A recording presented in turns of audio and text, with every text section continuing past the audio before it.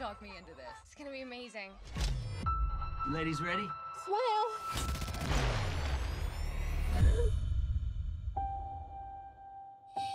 Oh, this is amazing. It kind of takes your breath away. Oh my God. What was that? Oh my God, what's going on? Where's the game?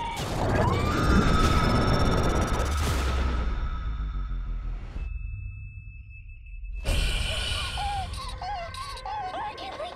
I can't breathe. We have to get back up to the top.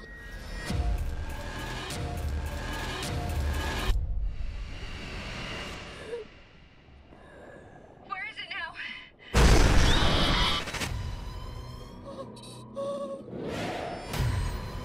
Hello? Is anyone there? Kate! I can't even see what's below me.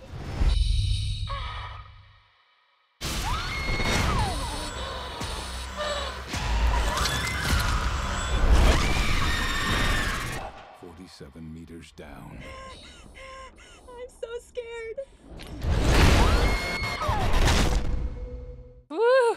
Guys, I saw this movie and I panicked like the whole time watching it. It's very, very That's scary. the idea. I'm sorry that you panicked, but I'm also...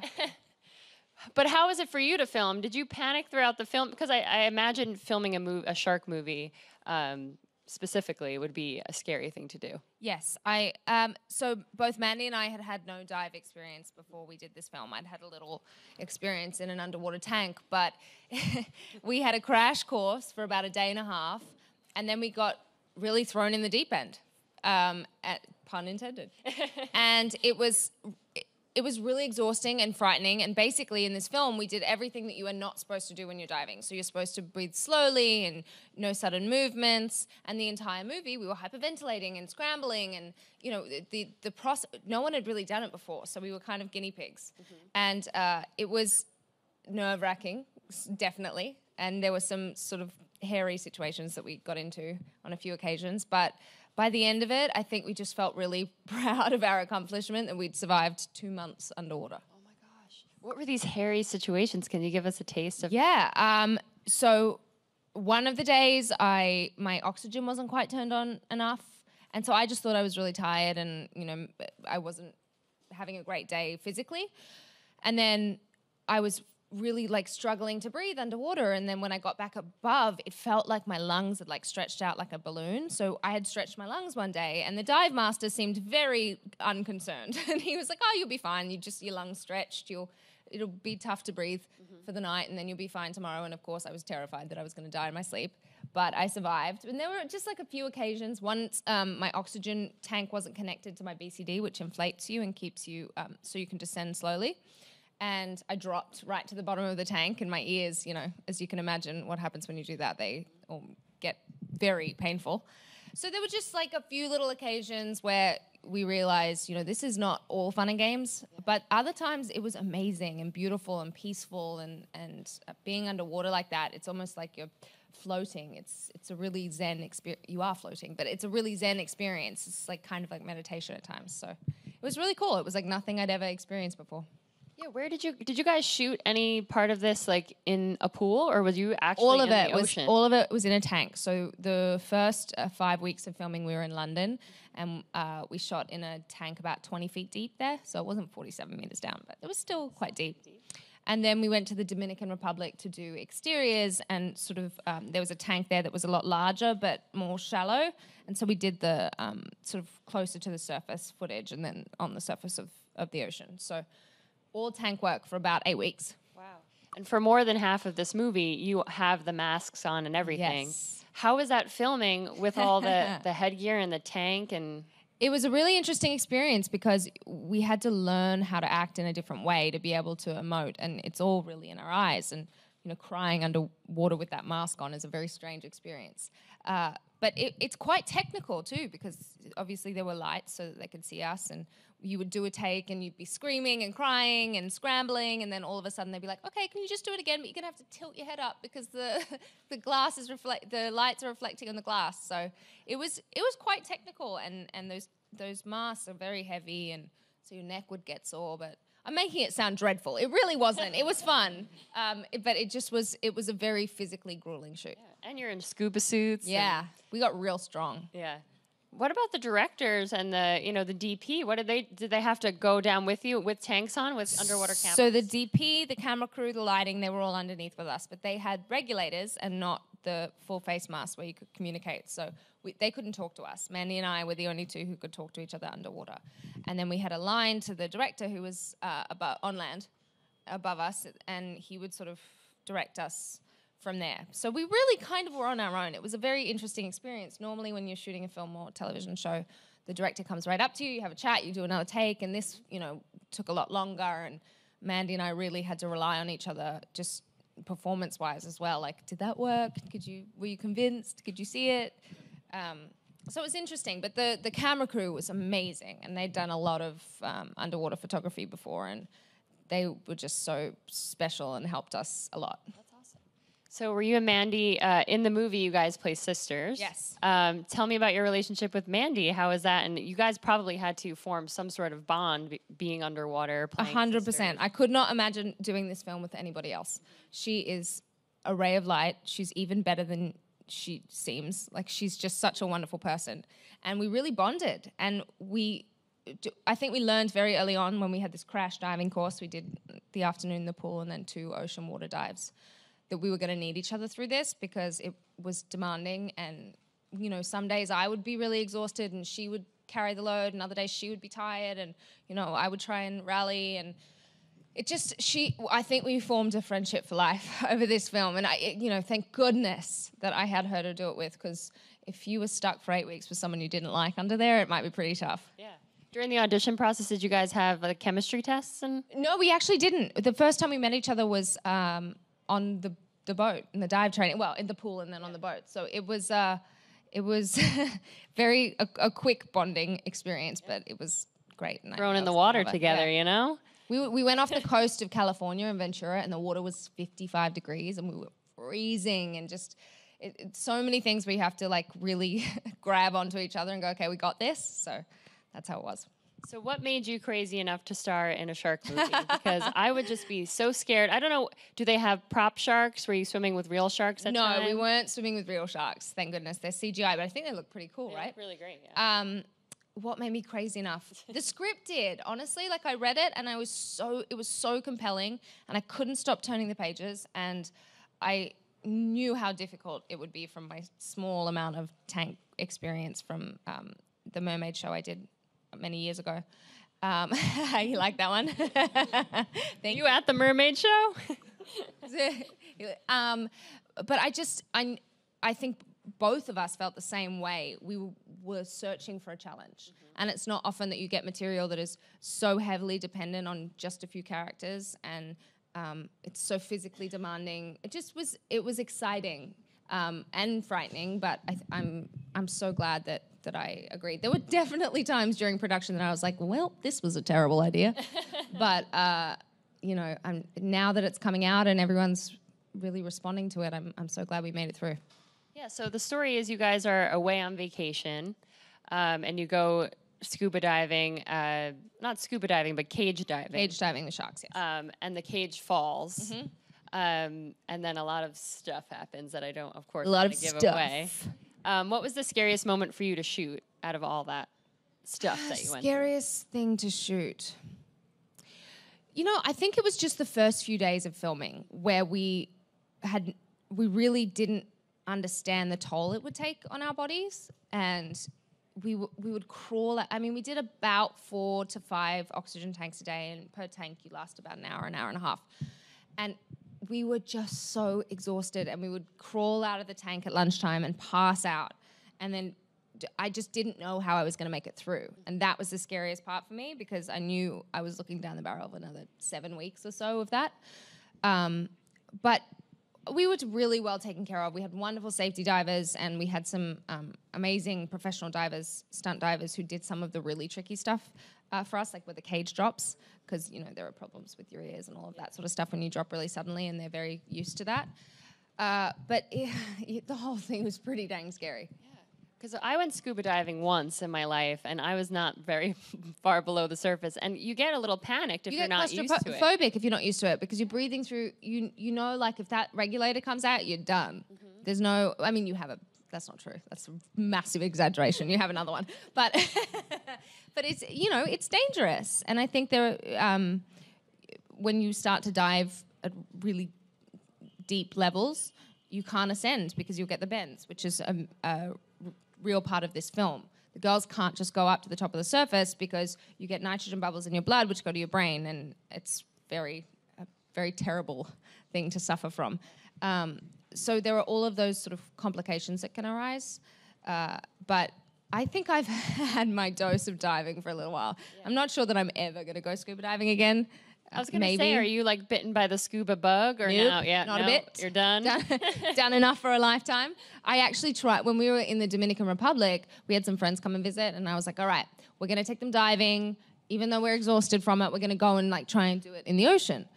And we went out on this rickety old boat that looked like, you know, in Captain Phillips, the Somalis come in on that like rickety, that's what this boat looked like. And we were very nervous, but we got on anyway. And I was the first to go in the water because I get really seasick, so I have to get in straight away because I don't know if you know this. Here's another fact. I'm full of facts today, aren't I? When you are seasick, if you get in the water, it goes away because, you know, it's all about like your equilibrium or whatever. And so I dove in the water, and there were jellyfish everywhere, and all of my legs got like stung all over my legs. And so I'm scrambling back to the boat. I'm like, nobody get in, nobody get in. I got back on the boat. I'm still seasick. I'm still throwing up on the side. And then the boat won't start. So they can't take us back in. And everyone else gradually starts to become seasick. And when they finally started the boat and we finally got back to land, I was like, you know what? I think that was a sign. I think I never need to do that ever again. Yeah, that's like a real life horror movie right there. You could have filmed that and released it. Yeah. So when you guys are acting out, you know, being chased by sharks, how did you go about doing that? Was there anything for you to like set your eyesight on, or? It was usually just like a rock at the corner of the tank or something. You have to be terrified of a rock. Yeah, that's the part of the film that is the hardest. I think you have to pretend that the rock is coming to eat you. Yeah. But we didn't. They attempted to use a fake shark head that was very unconvincing and just made us laugh. So most of it was our imagination. Were you a Shark Week fan? Are you fans of great white sharks? Well, I'm not fans of great white shark. A fan of them. I love Shark Week, and I'm terrified. Like, it's a genuine phobia of mine, sharks. So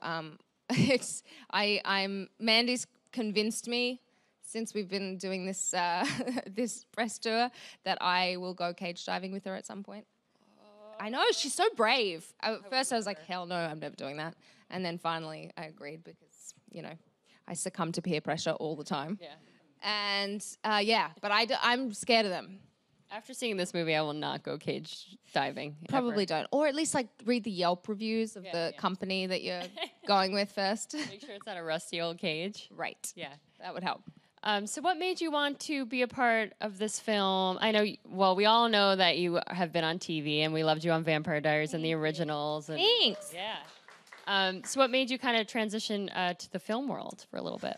Listen, it's always the dream to be able to do both. And I think when the opportunities come up, you jump at them. And that was like this opportunity. I'm not really often thought of for a role like this. And I think I was just so excited at the opportunity to, you know, throw myself into a film and try it out. And I loved it. And when you're in a TV show, you sort of have limited time to be able, you have a hiatus period. Obviously, you film sometimes, depending on the length of the show, 5 months to 10 months. So you have a couple months, if it's 10 months, to fit a film in, and it doesn't always happen. But this came at really the perfect opportunity, and Mandy's had such success with This Is Us now, which is so amazing, but we shot it right before then, so she had time to do that. And it was just so much fun, and it was 2 years ago that we did it, so I'm really glad to finally see it coming out. Release it. What's the difference for you shooting a movie versus shooting a TV series? It's just a lot more intense shooting a film because it's a shorter period of time, and especially in this film, it was reliant on Mandy and I, and it was just the two of us in a cage for the whole film. So you're working every day, all day, and it's you don't have as long to sort of connect with the character, and you just have to throw yourself in there. Whereas with a TV series, you really know that character and you become them, and sort of it's the same in the sense that the way it's shot is quite similar. You have a little more time with film than you do with TV, but it's just with television you have more time to explore the characters that you play. And I love your character, Rebecca. We all love her. Were you sad to see the Vampire Diaries end? Yes, of course. I mean, I know I was so happy for them all because it had been a really long journey, and I think that they were all ready for the characters and, you know, the show to come to an end. I think they were not happy about it, but it was a sweet ending for them. I'm just really excited that the originals are still going, and, you know, maybe I'll have the opportunity to come back this season as Rebecca. Who knows? Yeah. Because I know you left as a series regular, Yeah. but you'll still make appearances. I can't help myself. Yeah. Every year I've called Julie or Mike. I'm like, "Look, can I come? Can I do some episodes?" I just love it, and I love the people that I work with, and they're like a family to me. So it's very hard to walk away from your family. Yeah, they are your family in the show. They But are. we love when you come back because Thank it's like you. a little special surprise for us. Thank you. But is it right that you have a new pilot coming out? Oh yeah, we shot the pilot, but it's not going to go to series. So that was really fun. We shot it in Vancouver, but I'm free and available to go back and do some vampire butt kicking. Yeah. What's it like playing a vampire? It's fun. I mean, when you put those teeth in, you sound like an absolute dork. Like, because you have a lisp and you can't talk properly, and it's just like so hard, and it's not at all sexy. There's no like, I know there's that myth that like the teeth come out and you just no. You spit everywhere, and but it's really fun. I mean, especially the way that they've written the originals and the original family. Like, we get to have so much fun with those characters, and the only thing that's not fun is constantly being covered in fake blood, and it doesn't taste great. But it's a dream job. It's amazing. What did you take from that experience playing that character, or any of your TV experiences that you brought to 47 Meters Down? What did I take? It's so funny. It was just such a completely foreign experience doing this film because it's entirely underwater, or almost entirely underwater. And the way that you act underwater is very, very, very different to anything that you would do on land or anything that I had normally done. So I really had to kind of wing it. And I hope it was convincing. I don't know, you'll tell me. You're clearly like a swimmer, or at least, did you grow up near the water? Yeah, I grew up swimming a lot, and I played water polo as a kid, and my first show, H2O, I played a mermaid, so you guys are awesome. I played a mermaid, so we spent a long time swimming in that, and we did that all ourselves, and the only difference with that was that we held our breath versus having an oxygen tank. Yeah. But I love swimming, and I love the ocean, and so I really connected with that. Great. And what would you like to do in the future? What would be a dream role for you, or something that you hope to accomplish in your life? Do you know what I'm just so excited about? I'm so excited that Wonder Woman has done so well, and that it was a female star superhero and a female director. So to be able to be involved in a project like that would be so great. Even if I'm literally an extra, I don't care. Like I just think it's so cool. That there are these opportunities, even in this film, for female-driven stories. I love that. Yeah, the only guy in this there were a few guys, but Matthew Modine was in it. And you can never say no to Matthew Modine. You can never say no to that guy. He is the best. He's so sweet and funny and fun and smart and wonderful. He was great. Before I toss it to the audience, do you have any crazy stories that you and the cast got into in the Dominican Republic on your shoot? I mean, listen, my jellyfish story was pretty crazy. No, the one thing that was really nuts about the shoot was, so when we were in London, in the tank, to make it look like the water was murky and that there was algae, they would scatter broccoli throughout the tank, like little chopped up pieces of broccoli. And as you can imagine, after, I think they would filter it out by the end of the week, but by day 5, we smelled pretty horrid, and we couldn't get the broccoli smell out of our hair because it was like kind of warm as well, so it was a bit cooked. I spent my entire time in London trying not to smell like a piece of broccoli. Yeah. So there you have it. There's my story. There's some funky stuff floating around in that tank that I saw. I'm like, what the heck? Yeah, there's some real funky stuff. I don't know if it's it's all broccoli. I don't know what else is in there. We had a lot of cameramen. I do want to open it up to the audience. Who's first? Hey, hi. Hi. I just had a question. Big fan since H2O, as you know. I think you're a fantastic actress. you. Sorry, I'm really nervous. Oh, you're so sweet. I was just kind of wondering, do you ever look back at your work? Like, do you ever have a movie day and you think, do you know what, I'm going to watch H2O? But also, have you ever kind of considered kind of writing, short films for yourself and think, do you know what, I'm going to write this and star in it and, make something that I've done, if that makes sense? So the first question, I rarely watch anything that I'm in. I've watched this film, and surprisingly, normally I just can't watch it. I think I'm awful and dreadful. But I actually like this film. But I don't ever pop on a marathon. That would be. Could you imagine? I'm just gonna watch on the myself all couch. day. Yeah. No, I don't do that. But sometimes, if it'll be on if I'm traveling a lot, like if I'm in Europe or something, it'll pop up and there'll be the subtitles, and I'll see it. It was, 12 years ago we started filming H2O, so it's kind of nice to see that. And in terms of writing, I haven't actually ever written something for myself, mostly because I think people can do a much better job than I can. But I would never say never. I think it's so amazing when people can, like Lena Dunham and other actors, and can write and direct and produce their own content. And so hopefully one day I can do that and it won't be a big old flop, but who knows? Thank you, love. Sweet. Here we go. Hey, Claire. Hey. So for this movie, were there any scenes that were really difficult to do, or that you needed maybe a stunt double to do that you weren't able to? Yeah, the scene where the cage drops was, I just whacked myself with the microphone. That was really tricky, and we actually had to have the stunt doubles help us with that because it drops at such a rate you can't equalize. And in diving, when you go, you're supposed to descend slowly and blow out through your nose, and it pops your ears, and that way you don't burst your eardrums when you're going down. And there was not really the opportunity to do that unless you had it's so strange, really flexible ear muscles. And these girls who have been diving for years and years had obviously it was, I think, mildly painful for them, but they were much better at it than we were. So they sort of took our place in the really quick cage dropping scenes. But most of it we did ourselves. There's a scene where I take my mask off in this. Oh, that's a Future song, Mask Off. Love that song. Does everyone love that song? Now you're singing it in your head. Now I'm going to sing it in my head all day.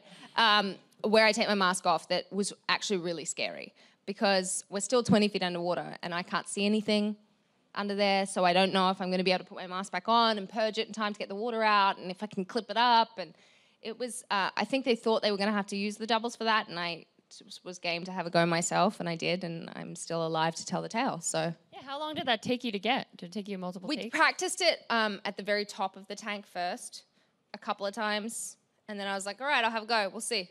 Because I knew that there were divers around, and if I couldn't see anything, and they would just shove a regulator in my mouth and I'd be able to breathe. So I didn't think I was going to die doing it, but I just was nervous that maybe I'd swallow water and start. But I guess, took a couple of takes and then we had it. That's the stuff that scared me in the movie too. They're taking the masks off and replacing the tanks and stuff. Yeah. Oh, replacing the tanks was tough as well because I genuinely held my breath as I was doing that, and made me realize I don't want to go cage diving without 17 oxygen tanks next to me. Because you're afraid of the sharks, but you're also just afraid of running out of air. I think that's almost as, it's probably more frightening to be at the bottom of the ocean and know that you're running out of air and there's a ticking clock, and the thought of just drowning like that is, I think, maybe more terrifying than being taken by a shark. That would be pretty quick, I imagine. All right, we have time for one more. All right. Hi. Love you as Rebecca, Thank so I can't you. wait to watch this movie. Thank you, love. Both characters, you play such intense roles. So my question is, what routines do you follow to get into character? What routines do I follow? Before I ever sort of take on a role, I try and think about the backstory of the character. Who is she? Where is she from? What does she do? What does she like? What doesn't she like? You sort of develop that as you go along as well. And then I think it's all in the writing, you know. You kind of have an instinct based on the incredible job that these writers have done, and you know the directors have their ideas of the character, and it's your job to really work with everyone and come up with who they think this person is, and you obviously add to it yourself. But with Rebecca, I mean, I've been playing her for such a long time now, she feels like a part of me. So there's not too much preparation that needs to happen now when I go, because I just know her so well. But with new characters like Kate in this film, you definitely have to do your homework and think about who it is. Otherwise, you'll have a pretty disjointed script, because you never shoot because you never shoot it in a row. It's all out of sequence. So you have to sort of do the preparation before, so you know where you're at that moment. Well, guys, if you like shark movies, you'll love this. But if you like scary movies, you'll like it even more, because that was so scary. If you just like movies, you'll like it, honestly. Yes. So June 16th, it's out. June 16th. Thank you so guys. much, Thank you guys. for being here, Claire.